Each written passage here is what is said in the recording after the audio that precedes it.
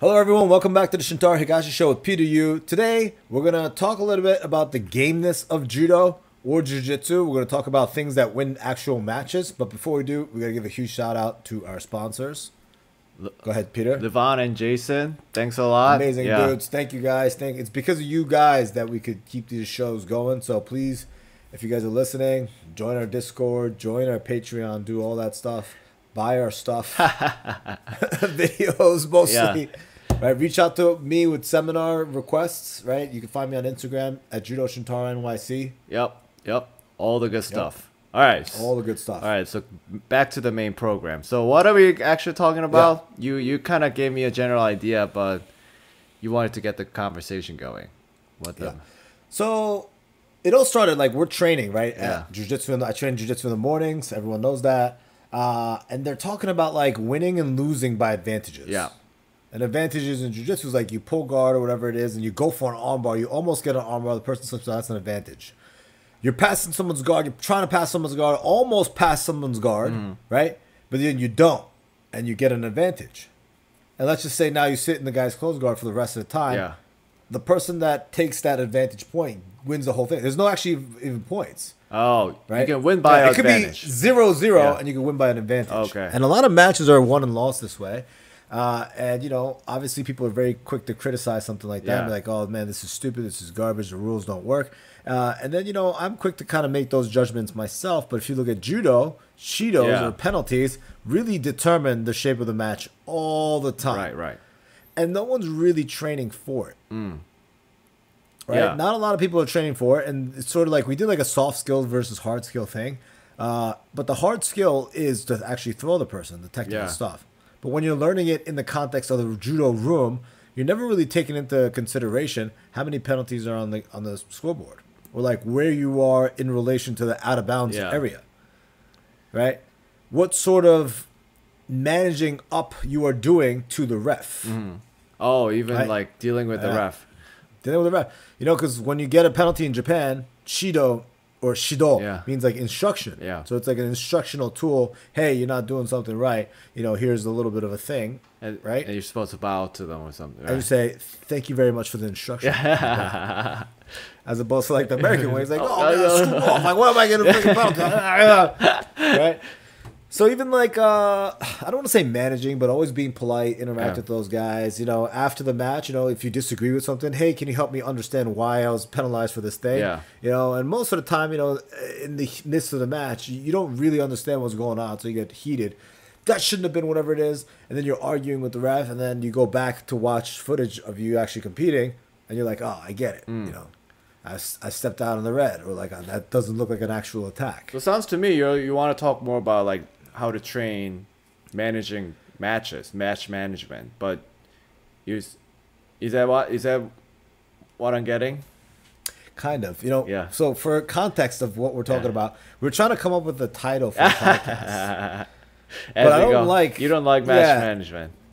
I don't like it, you know, and like there's just so many. It's a soft skill. Right, as opposed to a hard skill. But we already did like a soft skills, hard skills kind of a thing. And check out that episode, by the way. But it's not even that, right? It's like if you're in a company, if you work in a corporate environment, how to appeal to the higher ups and make it look like you're doing more work, right?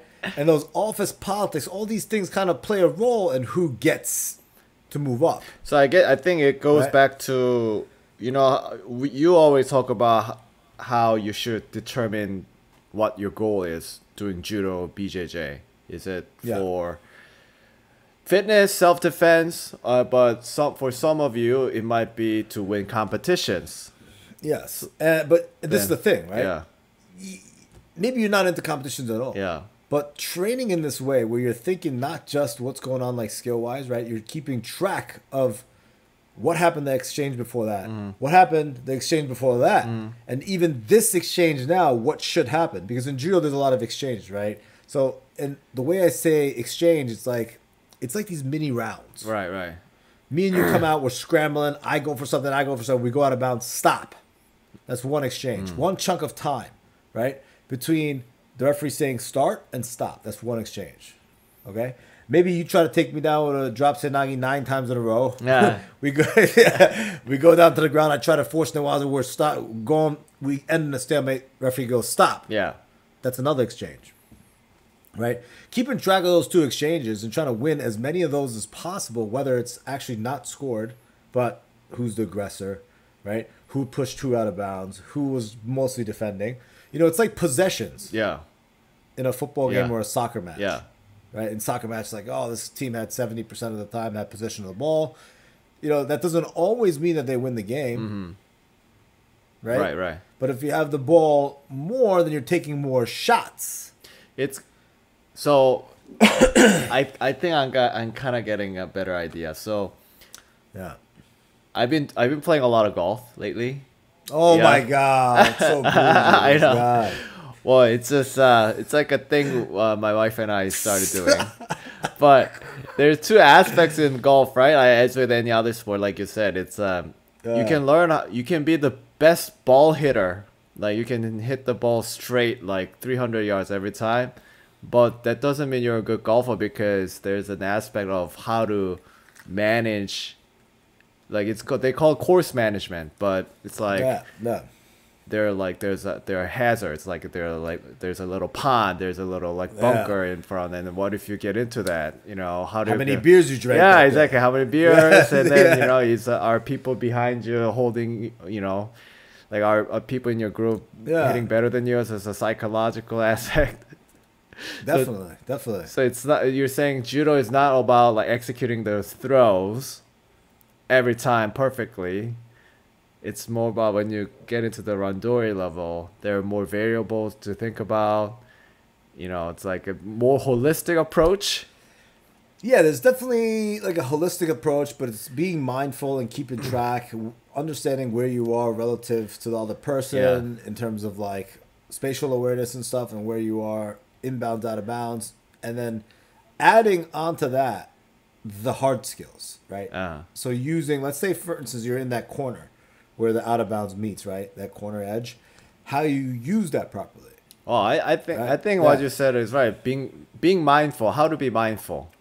Yeah, so it's like, and it trains being mindful, right? Like when you're doing judo for self-defense or MMA for self-defense, you're just, it's you versus the other person, right? But when you train in this manner, when you're looking at the clock or whatever it is, like there's always a clock. Yeah. Right? The moment you're getting mugged and you're screaming for help and you're scrapping, there's a finite amount of time until the police get there. And I guess beat you both up. You know? Right? So it's like that's a time period. Yeah. So there is a timeline thing, right? And then like understanding, you know, like if you're shoving and pushing the guy on the street, on the sidewalk, outside of a bar, and then, you know, you scramble in for a double and you're running, and then sometimes, right, like you just run them into the street sometimes. That's happened. I've seen that before. I've been, you know, in that before, right? When you're like, oh shoot, he's swinging, duck on, then you're taking that double, and it's not quite deep enough to like lift him and slam him, right? But they're like backpedaling away, but they're backpedaling towards the street, and then it's like you were both scrambling, and then you're like sliding between the cars onto the street, and then if there was a car coming, you get hit. Yeah. Right? So like inbounds, out of bounds. You know what I mean? In New York City, you have those pile of garbage, or like those little sections where they segment off for like little plants, and then running a double into something, into someone, over that thing could trip them pretty good. Yeah. Right? So it's like being aware of that kind of stuff, and then training in this like environment where you're taking into the environmental context, and then the time, like those two things can help you in a self-defense context as well, not just winning judo matches.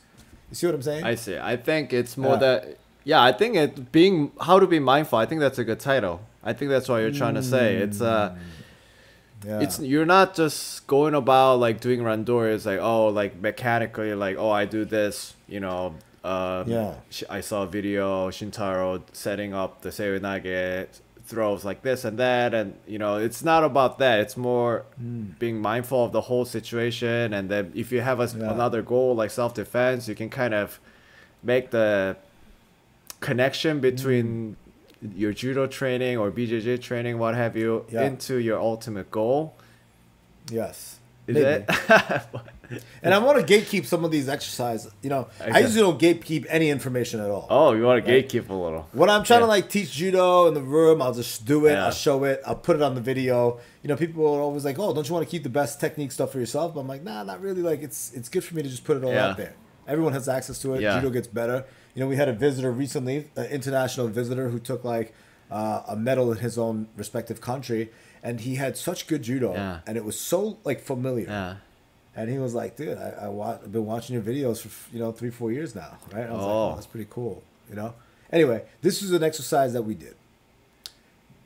The person has their back to the out-of-bounds area. Yeah. If you physically just shove them out of bounds, you're going to get penalized. Yeah. You can't do that in judo, right? Because all they want for you to do is to take the person down, and if you're not actively going towards that, you get penalized. Yeah. So you do an inside trip, ouchigari, and you're pushing them out of bounds while you're trying to throw ouchi. But you're not trying to finish the ouchi, you're just trying to push them out of bounds, okay? Once they get to that red area, you're going to box them out, right, by angling off to keep them there. And then they're going to make sudden movements to one direction to run past you, kind of get by you. And that's when you try to time a taio if it's this direction, a sasai if it's to that direction. I see. Right? So planning that, where you're using, right, you're manipulating the person into like getting them so that their back is getting closer and closer to the red zone. Okay? And obviously boxing does this, right? Boxing, you talk about cutting off lanes and like putting their back to the ropes, things like that. But judo, no one physically trains this. And when you're wrestling in cars, no one really training this kind of stuff too. They're just like, watch out for the line or don't step out or whatever it is. But I think they don't take advantage of the bounds. Yeah. I mean, some people do it. All the best guys do this naturally, you know?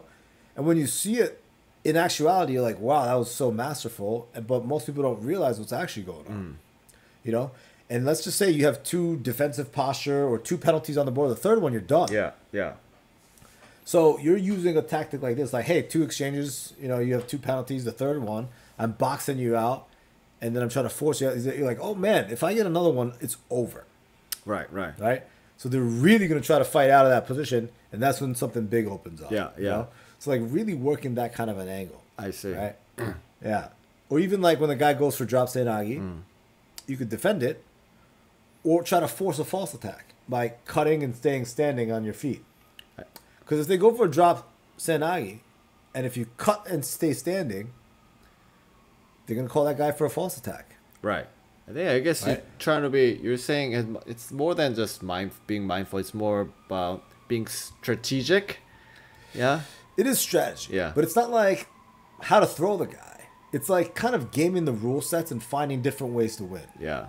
Right. But you ever play Catan? Yeah, I love Catan. Yeah, so it's not just like building; it's about like getting the longest road. You can win it in different ways. There's different paths to victory. Yeah. And I'll never forget, like Ishii, you know, when he won the Olympics, he like was penalizing everybody. He's just out hustling, non-combativity penalties, just flying at the other guy. Yeah.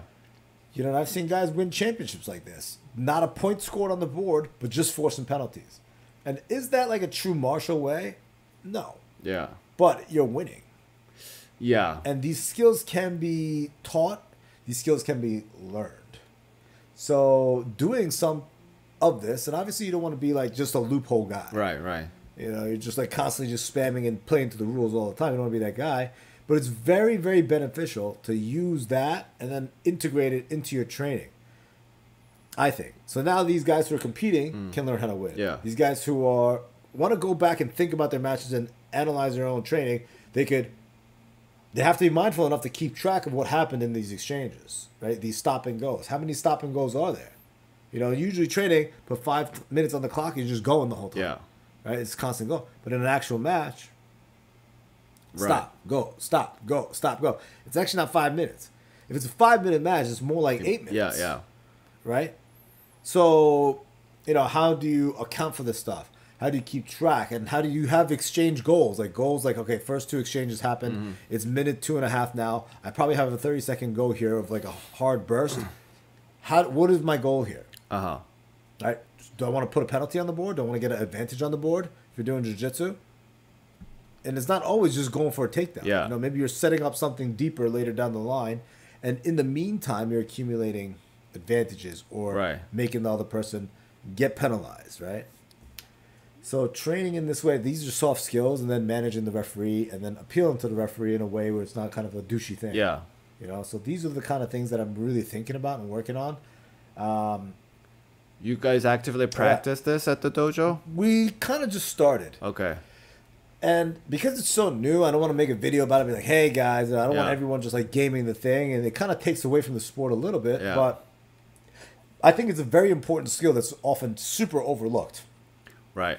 You know, and I think there's guys, like for instance, I know kids programs that only teach over the back, Koshiguruma Uranage. Yeah. Right? And they get away with that and win. And drop Senagi. 3 moves. Yeah. That's it. And they win all the kids' tournaments, right? But I'm sure there's programs that can just take the rules of judo, who know the rules of judo, and just run with that and just force penalty, force penalty, force penalty. Grip fight, transition to the ground. You know, time management, right? Burning the clock in Newaza as you transition down to the ground. Like, there's people who could probably do this and win tons of matches.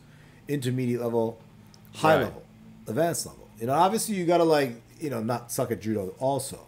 That's why I'm calling this a soft skill. You know, there's, when you're in the corporate world, there's things you can say, things you cannot say, and you have to, like, stick to kind of these rules, right?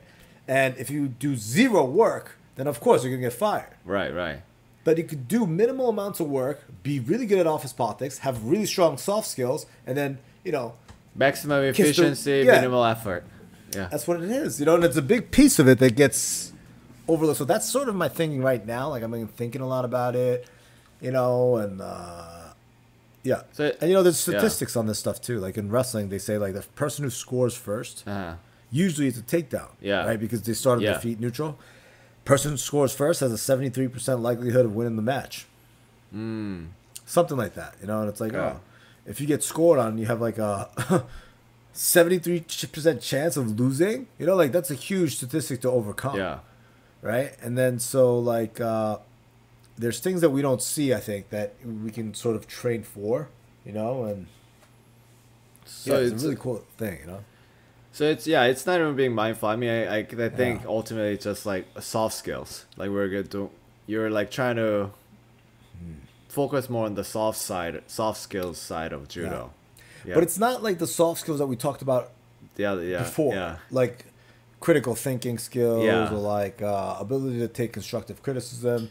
It's like a little bit different from that too. You know, it's like gameness. I don't know what you guys would call it. If you guys are listening and watching this on YouTube, like, give us some suggestions. It's already too late because we already put it out.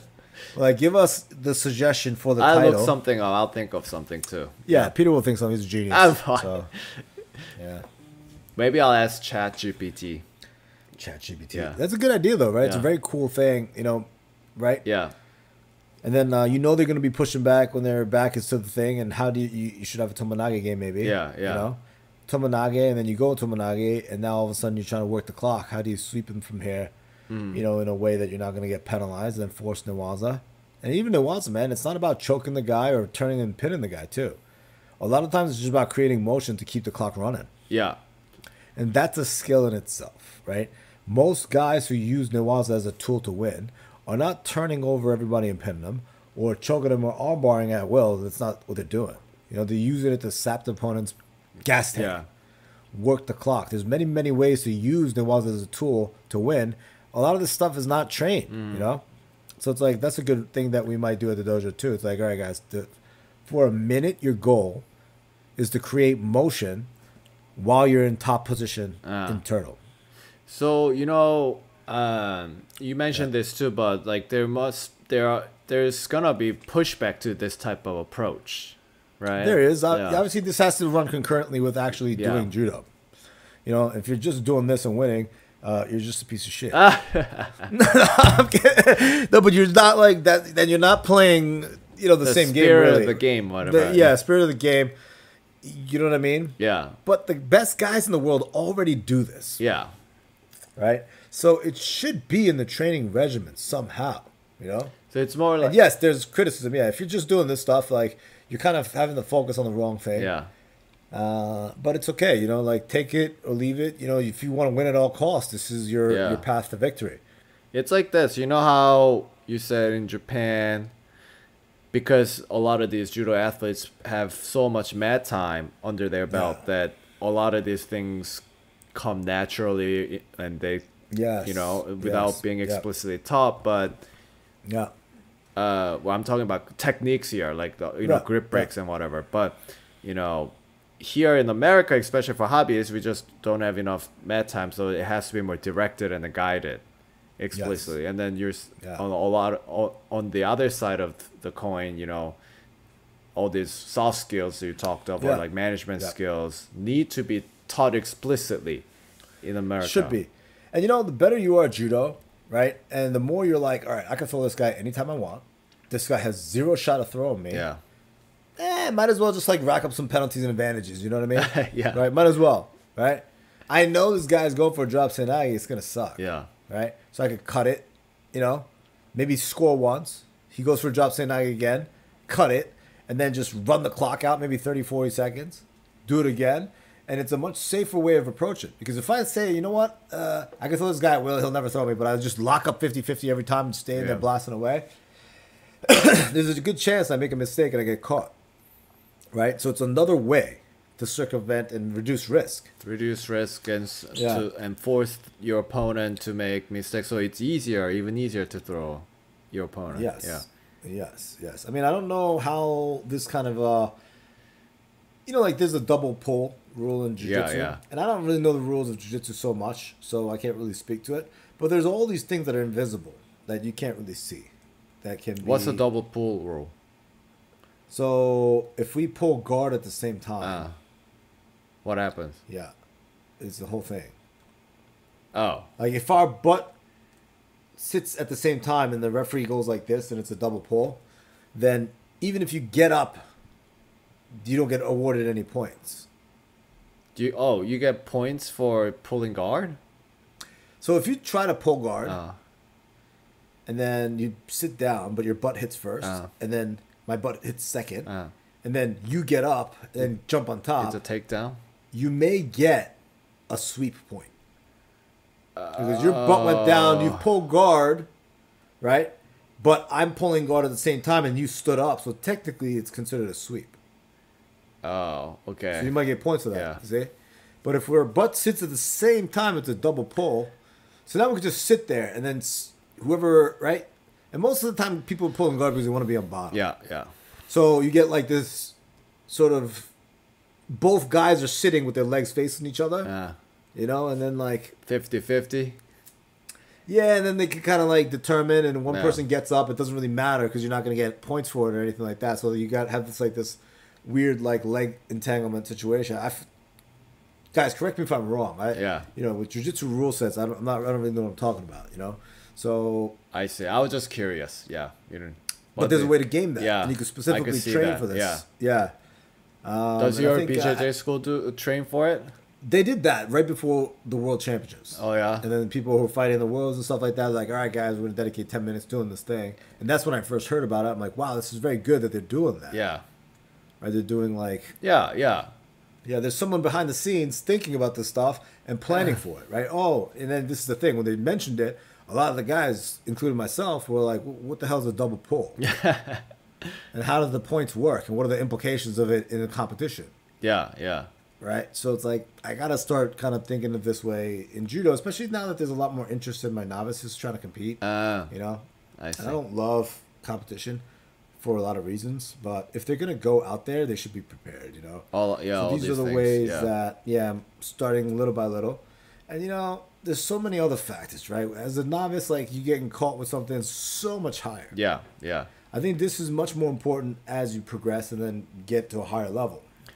Because both people are skilled, both people know what to do, right? And then those little advantages here and there of getting a penalty or not getting a penalty can make or break the match.